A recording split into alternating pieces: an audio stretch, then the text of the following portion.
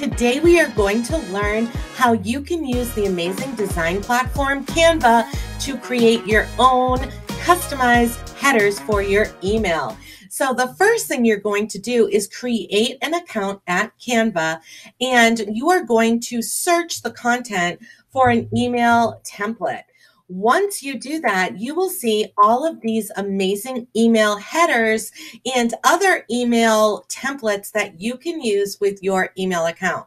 So you are going to scroll down and find a template that resembles something that you would want to use as a header. And don't forget, you can change all the images, you can change the color themes, and you may really customize this header to match your website or your brand. So I already started doing this. I created a template in my account to match the color scheme and include images that match my website. So all you need to do is double click on the template and you can change the colors. And if you select your image, then when you go into the colors, you will see that there are different colors that have auto-populated to match the colors in your photo. So you can just simply change the font, change all the colors, change the font size, and really customize this to match your theme and your brand.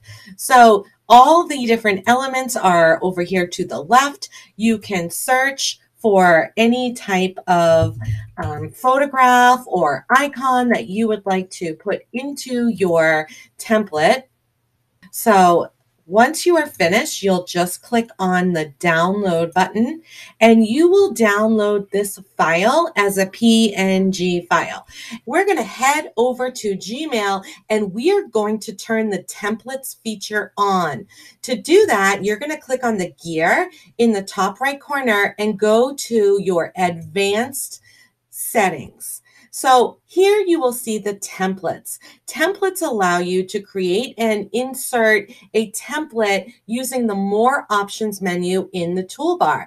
By default, this feature is disabled. So you are going to enable templates and go down to the bottom and click Save. Now we are going to click Compose New Message and drag our header image into our email message. Once you do that, you can also add any text or any other information or images that you would like to include in this email draft template.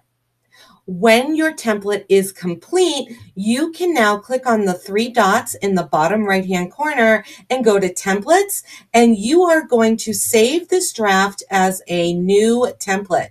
So now, whenever you go to generate a new email, when you click Compose and when you click on the bottom three lines, your templates will have all the different templates you have saved. So when I click on this Flip Tech Coaching Newsletter Templates, whatever I created will auto-populate in my email, and then I can just add the content that I wish to share.